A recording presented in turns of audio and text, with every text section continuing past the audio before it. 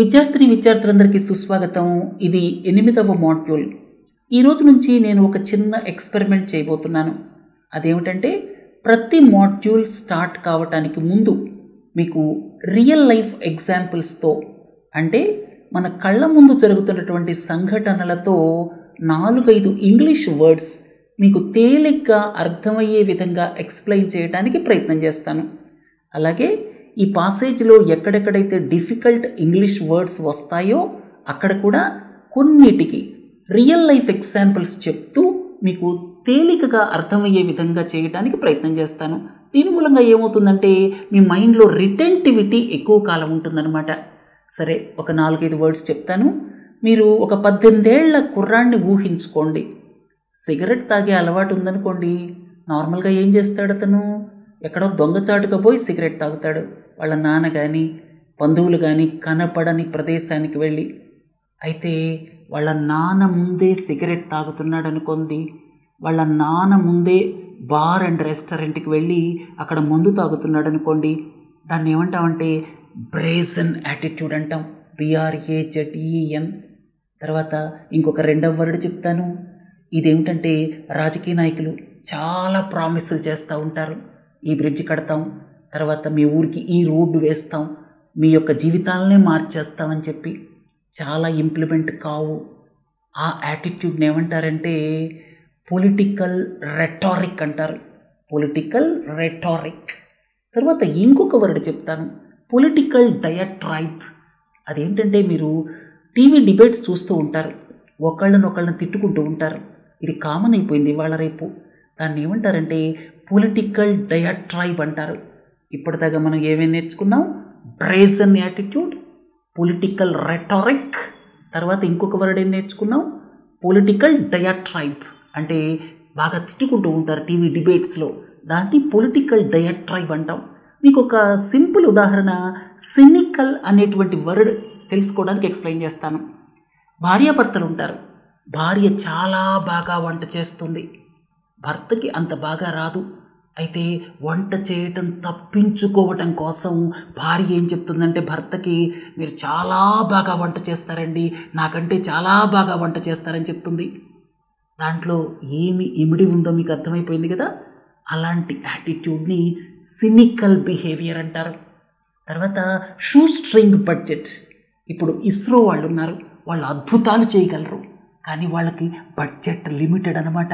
అంటే మీరు రిసోర్సెస్ లిమిటెడ్గా ఉన్నప్పుడు, అలాంటి కన్స్ట్రెయింట్స్లో పనిచేస్తున్నప్పుడు మనం ఏమంటామంటే షూ స్ట్రింగ్ బడ్జెట్స్ అంటాం.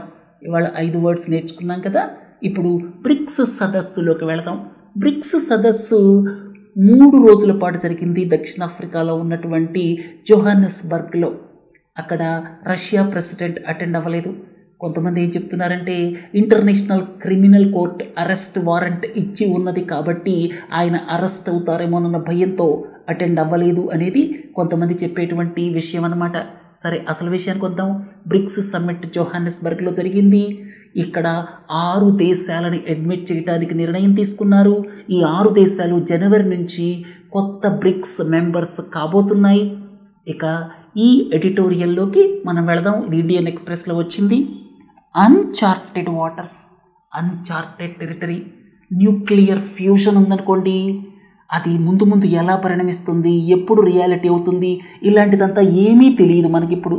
అలాగే క్వాంటమ్ కంప్యూటింగ్ ఉందనుకోండి, ఇది కూడా మనకేమీ తెలియదు. ఇలాంటివి అంటే ఇంతకుముందు ఎక్స్పీరియన్స్ కానటువంటి వాటిని ఏమంటామంటే అన్చార్టెడ్ వాటర్స్ అంటాం.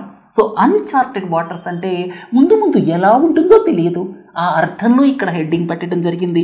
ఫర్ నౌ, ఇప్పటి వరకైతే, ఇప్పటిదాకా తెలిసిన దాన్ని బట్టి, both the hope and fear about bricks. మీరు ఏదైతే ఆశావాదంతో ఉన్నారో, హోప్ ఇది జరుగుతుంది అని అనుకుంటున్నారో, తర్వాత ఫియర్, వెస్ట్రన్ కంట్రీస్ ఏవైతే భయపడుతున్నాయో ఇది చైనా డామినేట్ చేస్తుందని, అదంతా తర్వాత చెప్పబడింది. నేను ముందే చెప్తున్నాను మీకు. So hope and fear about bricks appear misplaced. Misplaced అంటే ఏంటంటే పూర్ జడ్జిమెంట్. ఇది ఏది కూడా కరెక్ట్ కాదు, అంత అద్భుతాలేం జరగవు, దాని మూలంగా పెద్ద డేంజర్ ఏమి ఉండదు. మీరు ఏదైతే పెద్ద ఎక్స్పెక్టేషన్ చేస్తారో బ్రిక్స్ గురించి, అలాగే వెస్ట్రన్ కంట్రీస్ ఏదైతే భయపడ్డాయో అవన్నీ రాంగ్ జడ్జిమెంట్స్. మిస్ప్లేస్డ్ అంటే మీకు ఒక ఉదాహరణ చెప్తాను. ఆ పిల్లాడు యావరేజ్ స్టూడెంట్, 10వ తరగతిలో బొటాబొటిన పాస్ అయ్యాడు. వాళ్ళ నాన్న ఐఐటీలో పంపించాలన్న కోరిక ఉంది. అతని మీద, ఆ స్టూడెంట్ మీద, అంటే కొడుకు మీద ఉన్నటువంటి కాన్ఫిడెన్స్ ఏదైతే ఉందో అది మిస్ప్లేస్డ్ అనమాట. అంటే పూర్ జడ్జిమెంట్. అతను ఐఐటీకి ఎప్పటికీ వెళ్ళలేడు. అలాంటి పూర్ జడ్జిమెంట్ని మిస్ప్లేస్డ్ అంటామన్నమాట. తర్వాత there are times when a brand acquires a symbolism that far exceeds it's real significance. తర్వాత ఇక్కడ ఏం చెప్పాడంటే బ్రాండ్ ఎక్వైర్స్ సింబాలిజం దాన్ రియల్ సిగ్నిఫికెన్స్. రియాలిటీ కంటే సింబాలిజం ఎక్కువ ఉంటుంది. తర్వాత ఒక హైప్ క్రియేట్ చేయబడుతుంది అన్న అర్థంలో వాడాడు. Consider the global political excitement. Bricks summit మూలంగా ప్రపంచవ్యాప్తంగా చాలా ఎక్సైట్మెంట్ వచ్చింది. అదంతా నిజం కాదు, అంత లేదు ఇక్కడ, అంత సీన్ లేదు అని చెప్తున్నాడు. On the eve of the just concluded Johannesburg summit, just concluded, నిన్నే కంప్లీట్ అయింది. Many in the global south. Global south అంటే ఏమిటి బ్రాడ్గా చెప్తాను మీకు, జస్ట్ సింపుల్గా developing countries, under developed countries ఏవైతే ఇంకా ఎకనామిక్, సోషల్, పొలిటికల్ డెవలప్మెంట్కి నార్త్ అంటే ఎక్కువగా డెవలప్ అయిన కంట్రీస్ అన్నీ నార్దర్న్ హెమిస్ఫియర్లో ఉన్నాయి. నార్త్ అమెరికా కావచ్చు, అలాగే యూరప్ కావచ్చు, అఫ్ కోర్స్ సదర్న్ హెమిస్ఫియర్లో కూడా ఆస్ట్రేలియా, న్యూజిలాండ్ లాంటివి ఉన్నాయి. కొన్ని కంట్రీస్ మాత్రమే ఉన్నాయి సదర్న్ హెమిస్ఫియర్లో. ఎక్కువ డెవలప్డ్ కంట్రీస్ నార్దర్న్ హెమిస్ఫియర్లో ఉన్నాయి. అందుకని డెవలప్డ్ కంట్రీస్ని ఇండికేట్ చేయడానికి గ్లోబల్ నార్త్ అంటాం. తర్వాత డెవలపింగ్ కంట్రీస్ని ఇండికేట్ చేయడానికి గ్లోబల్ సౌత్ అంటాం. అయితే ఇక్కడ మీరు ఏ ఇన్స్టిట్యూషన్ అయినా చూడండి, యునైటెడ్ నేషన్స్, అలాగే వరల్డ్ బ్యాంక్, అలాగే IMF, అలాంటి ఇన్స్టిట్యూషన్స్ అన్నీ కూడా గ్లోబల్ నార్త్ అంటే డెవలప్డ్ కంట్రీస్ ఎస్టాబ్లిష్ చేసినటువంటి ఇన్స్టిట్యూషన్స్ అనమాట. చాలాసార్లు ప్రపంచవ్యాప్తంగా ఉన్న ఐడియా ఏంటంటే ఏవైతే గ్లోబల్ ఇన్స్టిట్యూషన్స్ ఉన్నాయో అవి గ్లోబల్ సౌత్ అంటే డెవలప్ చెందుతున్న దేశాల యొక్క ఆస్పిరేషన్స్కి అనుగుణంగా లేవు అనేటువంటిది ప్రబలంగా వ్యాప్తి చెందిందనమాట. Have seen the summit as an opportunity to build a new platform. ఇది చాలా హైప్ క్రియేట్ అయింది. తర్వాత సింబాలిజం ఎక్కువైపోయింది. తర్వాత ఈ సమ్మిట్ని ఏదో పెద్ద అద్భుతాలు జరుగుతాయి అని చెప్పి గ్లోబల్ సౌత్ ఎక్స్పెక్ట్ చేసింది. ఇది ఒక ఆపర్చునిటీగా ఎక్స్పెక్ట్ చేసింది. ఎందుకంటే గ్లోబల్ సౌత్ ప్రాబ్లమ్స్ డిఫరెంట్ అనమాట. If rising resentment in the global south led to the investment of new hopes in the bricks. Resentment in global south. Resentment అంటే ఏమిటి? చిన్న ఉదాహరణ చెప్తాను. మీకు ఇంజనీరింగ్ చదవాలని ఉంది, మీ నాన్న మిమ్మల్ని మెడికల్లో పడేశారు. మీకు రిసెంట్మెంట్ అంటే మీకు ఇష్టం లేనిది చదువుతున్నారు, మీకు ఇష్టం లేని పని చేస్తున్నారు. అలాంటప్పుడు మనం రిసెంట్మెంట్ అనేటువంటి పదాన్ని వాడచ్చు. అంటే మీరు చేస్తున్న పని మీ ఇష్టానికి విరుద్ధంగా ఉన్నప్పుడు రిసెంట్మెంట్ అంటాం. ఇలాంటి వర్డ్స్ చాలా ఇంపార్టెంట్. ఇందాక చెప్పాను మిస్ప్లేస్డ్, రాంగ్ జడ్జిమెంట్. తర్వాత ఇప్పుడు ఈ రిసెంట్మెంట్ మీకు ఇష్టం లేని పని చేస్తున్నప్పుడు మీకు వచ్చేటువంటి కోపం ఏదైతే ఉంటుందో దాన్ని రిసెంట్మెంట్ అనొచ్చు. If rising resentment in the global south, global south ఏదైతే ఉందో వాళ్ళకి రిసెంట్మెంట్ ఉంది, కోపం ఉంది. ఎవరి మీద ఉంది? గ్లోబల్ నార్త్ మీద ఉంది. ఎందుకంటే వాళ్ళు క్రియేట్ చేసినటువంటి ఇన్స్టిట్యూషన్స్ ఏవి కూడా మన ఆస్పిరేషన్స్, డెవలపింగ్ కంట్రీస్ యొక్క ఆస్పిరేషన్స్కి అనుగుణంగా లేవు అనేటువంటిది గ్లోబల్ సౌత్ అభిప్రాయం. తర్వాత if rising resentment led to the investment of new hopes అంటే ఏదైతే కోపం ఉందో అలాంటి ఇన్స్టిట్యూషన్స్ మీద అలాంటి కోపాన్ని, అంటే ఈ కంట్రీస్ అన్నీ కూడా ఒక్కచోట చేరి ఇవి ఏదైనా సరే ఆల్టర్నేటివ్ ఉపయోగిస్తాయేమో, అంటే ఆల్టర్నేటివ్కి అరైవ్ అవుతాయేమో అన్నటువంటి ఆలోచన ఈ గ్లోబల్ సౌత్ మీద ఉంది.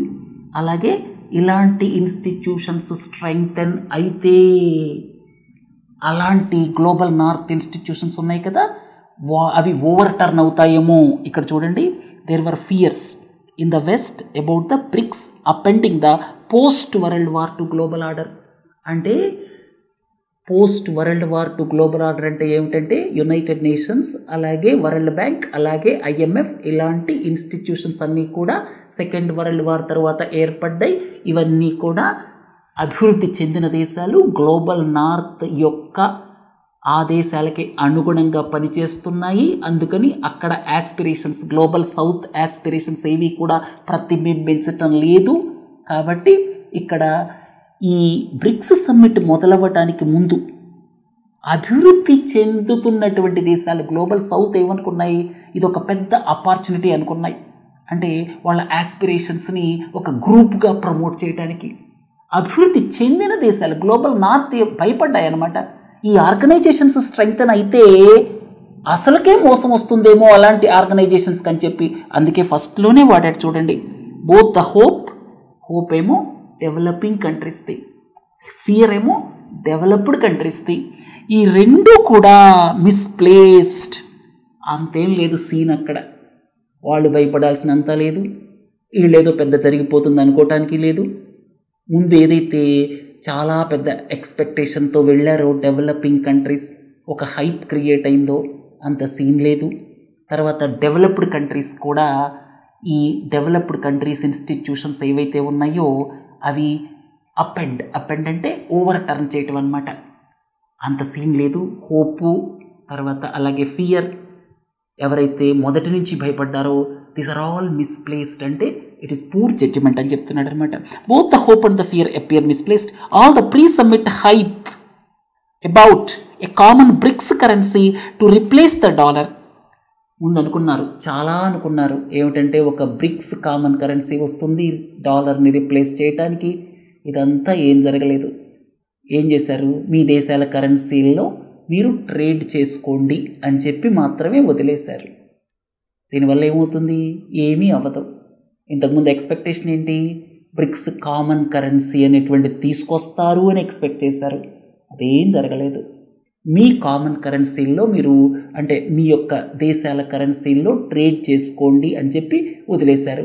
అంటే ఎక్స్పెక్టేషన్ ఎంతైతే ఉందో దాంతో పోలిస్తే జరిగిన దాన్ని మనం కంపేర్ చేస్తే ఇది టేమ్డ్ అనమాట. టేమ్డ్ అంటే ఏమిటి, ఇక్కడ ఒక రకంగా చెప్పాలంటే ఆ హైప్తో పోలిస్తే ఇది నథింగ్ అని చెప్తున్నాడు అనమాట. Although it may not shatter the current global order. Shatter అంటే పూర్తిగా చిన్న భిన్నం అయిపోవటం, ముక్కలైపోవటం, అది జరగదు. Although it may not shatter the current global order, the bricks brand has attracted. But చాలా కంట్రీస్ అట్రాక్ట్ అయ్యాయి. దాదాపుగా 22 కంట్రీస్ మాకు బ్రిక్స్ మెంబర్షిప్ కావాలి అని అప్లై చేశాయి. ఎందుకంటే ఇవాళ చాలా దేశాలు పైకి వస్తున్నాయి. వాటి స్ట్రాటజిక్ అటానమీ అంటే మేము సావరిన్గా చాలా గట్టిగా ఉన్నాం. ఇప్పుడు ఏంటంతా మల్టీపోలార్ ఆర్డర్ కదా, ఏ యొక్క యూనిపోలారో లేకపోతే బైపోలారో కాదు కదా. మల్టీపోలార్ ఆర్డర్లో ఏమిటి, ప్రతి దేశం తన యొక్క స్థానాన్ని సుస్థిరపరచుకోవాలని చూస్తుంది అనమాట. అందుకని 22 దేశాలు అప్లై చేశాయని చెప్తున్నాడు. It may not shatter the current global order. ఇప్పుడు ఏదైతే కరెంట్ గ్లోబల్ ఆర్డర్ ఉందో అంటే world bank, IMF, UN institutions ఏవైతే ఎస్టాబ్లిష్ చేశారో గ్లోబల్ నార్త్ వాళ్ళు, అవేం పగిలిపోవు, అవేమి చిన్నాభిన్నమైపోవు. కానీ ఇక్కడ ముఖ్యమైన విషయం, గమనించాల్సిన విషయం ఏంటంటే 22 దేశాలు అప్లై చేశాయి బ్రిక్స్ మెంబర్స్ అవ్వడానికి. ఈ దేశాలన్నీ కూడా స్ట్రాటజిక్ అటానమీ, వెస్ట్రన్ కంట్రీస్ నుంచి వచ్చేటువంటి ప్రెషర్ని తట్టుకోవడానికి ఇలాంటి గ్రూపింగ్స్లో ఉంటే బాగుంటుంది అనేటువంటి ఆలోచనని మాత్రం వ్యక్తం చేశాయని చెప్తున్నారు. ద క్లామర్ అంటే ద డిమాండ్ కానీ అలాంటిది వచ్చినప్పుడు క్లామర్ అనొచ్చు. Bricks became intense. 22 countries applied. The జోహానస్బర్గ్ summit took a major decision on expanding the forum. 6 దేశాలు ఇందులో చేరాయి. తర్వాత ఇవన్నీ కూడా జనవరి 2024 నుంచి ఇందులో మెంబర్స్ అవుతాయి. ఇదంతా మీకు తెలిసిన విషయమే. This is the first expansion. 2010లో south ఆఫ్రికాని admit చేశారు. ఆ తర్వాత 13 సంవత్సరాల తర్వాత ఇప్పుడు 6 దేశాలను ఇందులో అడ్మిట్ చేస్తున్నారు. There could be further expansion. ముందు ఇంకా ఎక్స్పాన్షన్ ఉండొచ్చు. And creation of a new category of partner states. రాబోయే కాలంలో కొన్ని పార్ట్నర్ స్టేట్స్గా కూడా క్లాసిఫై చేయొచ్చు. The bricks foreign ministers have been tasked to develop the criteria. రాబోయే కాలంలో పార్ట్నర్ కంట్రీస్ అలాగే కొత్త మెంబర్షిప్ ఇవ్వడానికి విధి విధానాలను నిర్ణయించడానికి ఒక కమిటీ, టాస్క్ ఫోర్స్ని కూడా ఎస్టాబ్లిష్ చేశారు. There is a wide spread perception that the expansion is political Triumph for China and Russia. జనరల్గా బయట ప్రపంచ దేశాలు ఏమనుకుంటున్నాయి, బయట మీడియాలో వాటిల్లో ఏమనుకుంటున్నారంటే ఇది ఎక్స్పాన్షన్ అనేటువంటిది చైనా అలాగే రష్యా వాటి యొక్క స్థానాన్ని పదిలం చేసుకోవడానికి, వాటి యొక్క క్లౌట్ని పెంచుకోవడానికి గ్లోబల్ అఫైర్స్లో ఒక దీనిగా వాడుతున్నారు ఆ పర్సెప్షన్ అనేది వచ్చింది. Which want to see the bricks become counter to the G7. G7కి కౌంటర్గా ఉండటానికి కొత్త కొత్త దేశాలను అడ్మిట్ చేస్తున్నారు. చైనా అలాగే రష్యా క్లౌడ్ని పెంచుకోవడానికి against the western global order అనేటువంటి పర్సెప్షన్ బయట ఉందన్నమాట. అలాగే సెట్ బ్యాక్ టు ఇండియా, భారతదేశానికి ఒక సెట్ బ్యాక్ అనేటువంటి ఆలోచన కూడా ఉంది.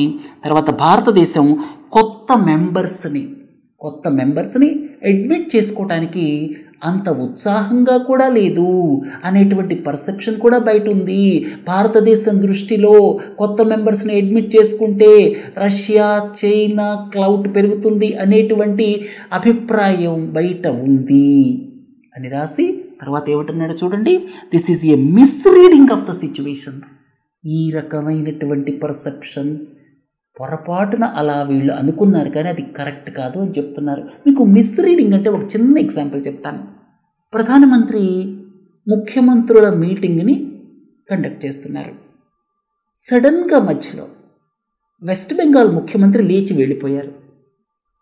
తర్వాత రోజు వార్తల్లో ఏమొస్తుంది, west Bengal chief minister walkout చేశారు, ఇష్టం లేక వెళ్ళిపోయారు, ప్రధానమంత్రి నచ్చక వెళ్ళిపోయారు, ప్రసంగాన్ని అడ్డు తగిలినందుకు వెళ్ళిపోయారు. ఇలాంటివి బోల్డ్ వస్తాయి అన్నమాట. కానీ వాస్తవం వేరే ఉండొచ్చు. మమతా బెనర్జీ గారికి వేరే పని ఉంది, అందుకని వెళ్ళారు. ముందే ప్రధానమంత్రి గారికి చెప్పారు. కానీ బయట ప్రపంచం ఏమనుకుంటుంది, ప్రొటెస్ట్తో వెళ్ళిపోయారు అనుకుంటుంది. అలాంటిది మిస్రీడింగ్ అనమాట. ఏదైనా ఒక మీటింగ్ జరుగుతుంటే పని ఉండొచ్చు, పెళ్ళి ఉండొచ్చు, ఇంకేదైనా ఉండొచ్చు, మధ్యలో లేచి వెళ్ళిపోవచ్చు. బయట పేపర్లో ఏమొస్తుంది, ఇలా వెళ్ళిపోయారు, ప్రొటెస్ట్తో వెళ్ళిపోయారు అని చెప్పి వార్తలు వస్తాయి. అదంతా మిస్రీడింగ్ అంటామన్నమాట. ఈ పేరాలో ఏం చెప్తున్నాడంటే, ఇక్కడ భారతదేశం ఉత్సాహంగా లేదు, అన్ఎంథూసియాస్టిక్ కొత్త మెంబర్స్ని అడ్మిట్ చేసుకోవడానికి. దీని మూలంగా ఏమవుతుంది, చైనా రష్యా యొక్క క్లౌడ్ పెరుగుతుంది అనేటువంటి అభిప్రాయం బలంగా బయట ఉంది. కానీ ఇట్ ఈస్ మిస్రీడింగ్ అని చెప్తున్నాడు. There is no doubt China was the one that initiated the expansion. అందులో ఏ రకమైన సందేహం లేదు. చైనా ఈ యొక్క ఎక్స్పాన్షన్ ఇనిషియేట్ చేసింది, ఇండియా అపోజ్ చేయలేదు. కానీ ఇండియా క్లారిటీ అడిగింది. మన ప్రధానమంత్రి గారు కూడా ఏం చెప్పారు, కొత్త మెంబర్స్ని అడ్మిట్ చేసుకునే ముందు కాన్సెన్సస్, అందరూ ఒప్పుకుంటేనే అడ్మిట్ చేసుకోండి అని చెప్పి ప్రధానమంత్రి గారు కూడా చెప్పారు. దీని గురించి మనం ఇలా మిస్రీడింగ్ చేయాల్సిన అవసరం లేదు. ఇలాంటి బయట ఏదైతే పర్సెప్షన్ ఉందో అది కరెక్ట్ కాదు. భారతదేశానికి కొత్త మెంబర్స్ని అడ్మిట్ చేసుకోవడంలో ఉత్సాహం లేదు అనేటువంటి వార్త కరెక్ట్ కాదు. తర్వాత the real bargaining in the bricks is about whom to admit. ఎవరిని అడ్మిట్ చేసుకోవాలి అనే దాని మీద కొంత ఉంటే ఉండొచ్చు దేశాల మధ్య. తర్వాత current members appear to have got their special friends in. ఇప్పుడు ఎవరైతే చేరారో వాళ్ళందరూ కూడా ఎవరికి ఇబ్బందికరం కాని వాళ్ళు అనమాట. వాళ్ళ ఫ్రెండ్సే వచ్చి ఇందులో చేరారు. మీరు యుఏఈ తీసుకోవచ్చు, లేకపోతే సౌదీ అరేబియా తీసుకోవచ్చు. చేరినటువంటి 6 మెంబర్స్ ఎవరైతే ఉన్నారో వాళ్ళందరూ కూడా ఎవరికి ఇబ్బంది లేకుండా ఉన్న మెంబర్స్ని ఇందులో అడ్మిట్ చేశారు ప్రస్తుతానికి. The larger membership will make it harder, అంటే డిఫికల్ట్ అనమాట, to produce A purposeful common agenda. ఇప్పుడు 5 ఉంటేనే కష్టమైపోతుంది, 11 మంది ఉంటే ఇంకా కష్టం ఎంత అవుతుంది చెప్పండి. ఇప్పుడు ఒక కామన్ డిక్లరేషన్ తీసుకొచ్చారు, దాంట్లో 94 పారాగ్రాఫ్స్ ఉన్నాయి. వాటి ఇంపార్టెన్స్ ఏమిటి, 94 పారాగ్రాఫ్స్ కూడా అన్నీ ఇంపార్టెంటా? ఇలా చాలా పెద్దగా లిస్ట్ ఉన్నప్పుడు ఏమంటామంటే లాండ్రీ లిస్ట్ అంటాం. చాలా ఎక్కువ ఉన్నాయి. 5 దేశాలు ఉన్నప్పుడే వీళ్ళు 94 పారాలతోటి ఒక పెద్ద డిక్లరేషన్ తీసుకొచ్చారు. రాబోయే కాలంలో కలిసి ముందుకెళ్ళాలంటే చాలా కష్టం అవుద్ది, హార్డర్ అంటే కష్టం అవుద్ది అనే ఉద్దేశంలో చెప్పారు. లాండ్రీ లిస్ట్ అంటే ఏంటంటే చాలా ఎక్కువ ఉన్నట్టు అనమాట లిస్ట్, అప్పుడు లాండ్రీ లిస్ట్ అంటాం. The BRICS began nearly 2 decades ago as a forum with one clear objective, to promote multipolar world. BRIC first start అయింది, తర్వాత బ్రిక్స్ అయింది, ఇప్పుడు 6 దేశాలు అడ్మిట్ అయ్యాయి. ఫస్ట్లో ఇది మల్టీపోలార్ వరల్డ్. ఇప్పుడు ఏదైతే మల్టీపోలార్ ఉందో అంటే యూనిపోలార్ కాదు, బైపోలార్ కాదు. ఇప్పుడు చాలా దేశాలు వాళ్ళ యొక్క రీజనల్ ఇన్ఫ్లుయెన్స్ని చూపిస్తూనే ఉన్నాయి. మీరు టర్కీ తీసుకోండి, దాని ఇన్ఫ్లుయెన్స్ దానికి ఉంది. ఇరాన్ తీసుకోండి, సౌదీ అరేబియా తీసుకోండి, రష్యా తీసుకోండి, చైనా తీసుకోండి, ఇండియా తీసుకోండి. ఇది మల్టీపోలార్ వరల్డ్ అనమాట. మల్టీపోలార్ వరల్డ్లో ఇక్కడ ఒక ఫోరం లాగా ఉపయోగపడుతుంది అని చెప్పి ఇది తీసుకురావడం జరిగింది. Given the wide range of differences among the, చాలా డిఫరెన్సెస్ ఉన్నాయి. చైనా దారి వేరు, రష్యా దారి వేరు, అలాగే ఒక్కొక్క దేశాన్ని ఒక్కో దారి, వీటి మధ్యలోనే గొడవలు ఉన్నాయి. ఇండియా చైనా తీసుకోండి. సో ఇలాంటి వాటి మధ్య మనం చాలా డిఫరెన్సెస్ ఉండటం వల్ల ఇది ఏమైపోయిందంటే ఒక ఇనర్ట్ ఆర్గనైజేషన్లా తయారైంది. అంటే ఒక షార్ప్ జియో పొలిటికల్ ఇన్స్ట్రుమెంట్లా అవ్వలేకపోయింది. అంటే అర్థం ఏమిటి? షార్ప్ జియో పొలిటికల్ ఇన్స్ట్రుమెంట్ అంటే ఏమిటంటే అది మొత్తం మీద స్పెసిఫిక్స్తో వెళ్ళాలి, క్లియర్ కట్ ఆబ్జెక్టివ్స్తో వెళ్ళాలి. అలా వెళ్ళటం కష్టం, ఎందుకంటే ఇందులో ఒక్కొక్కళ్ళ దారి ఒక్కొక్క రూట్లో ఉంది. అందుకని ఒక inert organisation, sack of potatoes అన్నాడు ఇక్కడ. తర్వాత China might have had it's wish for expansion granted but the results could be very different from బీజింగ్స్ expectations. China wish అయితే కొత్త మెంబర్స్ని అడ్మిట్ చేసుకోవడంలో ఫుల్ఫిల్ అయింది, కానీ అది అనుకున్న విధంగా ఈ organisation వెళ్ళకపోవచ్చు. Many present and new members, ఇప్పుడు కొత్త వాళ్ళు కానీ ప్రజెంట్ మెంబర్స్ కానీ వాళ్ళు చాలా స్ట్రాంగ్ టైస్ ఉన్నాయి వెస్ట్రన్ కంట్రీస్ తోటి, అంటే అడ్వాన్స్ కంట్రీస్ తోటి వాళ్ళ రిలేషన్స్ చాలా స్ట్రాంగ్గా ఉన్నాయి. అలాంటప్పుడు చైనా నేను ఇష్టం వచ్చిన విధంగా వెళతాను అంటే జరిగే పని కాదు అనే అర్థంలో వాడాడనమాట. So unlikely to toe the Chinese line. ఈ దేశాలు కొత్తగా ఏవైతే అడ్మిట్ అయ్యాయో, ఇప్పుడున్న దేశాలు ఏవైతే ఉన్నాయో, ఇండియా తీసుకోవచ్చు, తర్వాత మీరు సౌత్ ఆఫ్రికా తీసుకోవచ్చు, బ్రెజిల్ తీసుకోవచ్చు. అవేమి వెస్ట్రన్ కంట్రీస్కి ఎగనిస్ట్గా వెళ్ళవు కదా. అలాగే ఇప్పుడు అడ్మిట్ అయిన కంట్రీస్లో కూడా చూడండి, కొన్ని దేశాలు వెస్ట్రన్ కంట్రీస్కి ఎగనిస్ట్గా వెళ్ళవు. కాబట్టి చైనా అనుకున్న విధంగా టో ద లైన్ అంటే ఏంటంటే వాళ్ళు చెప్పిన విధంగా అనమాట, అలా వెళ్ళేటువంటి అవకాశం లేదు. తర్వాత mean while one major impact of the bricks brand is already here, the growing recognition in the west that it must end prolonged political neglect of the global south. ఒక మెసేజ్ మాత్రం వెస్ట్రన్ కంట్రీస్కి వెళ్ళింది, అదేంటంటే మీరు ఇలాంటి దేశాలని neglect చేయలేరు, ఈ గ్లోబల్ సౌత్ని. వాళ్ళు వాళ్ళ యొక్క యాస్పిరేషన్స్ని ముందు పెడుతూనే ఉంటారు. మీరు ఇగ్నోర్ చేస్తే ఏదో ఒక రోజు రెసెంట్మెంట్తో వాళ్ళు ఈ వెస్ట్రన్ ఇన్స్టిట్యూషన్స్ని ఓవర్టర్న్ చేసే రోజు రావచ్చు అనేటువంటి అర్థంలో మీరు ఇగ్నోర్ చేయలేరు. ఎందుకంటే వీళ్ళంతా కలిసి వేరియస్ ఫోరమ్స్ పెట్టుకుంటున్నారు, ఎందుకంటే వాళ్ళలో రెసెంట్మెంట్ ఉంది. వరల్డ్ బ్యాంక్ తీసుకున్నా, IMF తీసుకున్నా, యునైటెడ్ నేషన్స్ తీసుకున్నా అవి ఎక్కువగా డెవలప్డ్ కంట్రీస్ పక్షానే ఉంటున్నాయి. వాళ్ళ రూల్స్ అండ్ రెగ్యులేషన్స్ కూడా మనలాంటి దేశాలకు ఉపయోగపడేగా లేవు. అందువల్ల ఇలాంటి ఆర్గనైజేషన్స్ మీరు చూడండి, G77 ఉంది, అలాగే ఆ మధ్యలో G15 వచ్చింది, ఇప్పుడు బ్రిక్స్ 11 దేశాలు అయిపోయింది. ఇలాంటి గ్రూపింగ్స్ పెరుగుతున్న కొద్దీ వెస్ట్రన్ కంట్రీస్ వీళ్ళ యాస్పిరేషన్స్ని నెగ్లెక్ట్ చేయలేవు అనేటువంటి అర్థంలో ఈ పాసేజ్ ముగుస్తుందన్నమాట. ఇంతటితో ముగిద్దాం, మళ్ళీ సోమవారం కలుద్దాం. Thank you.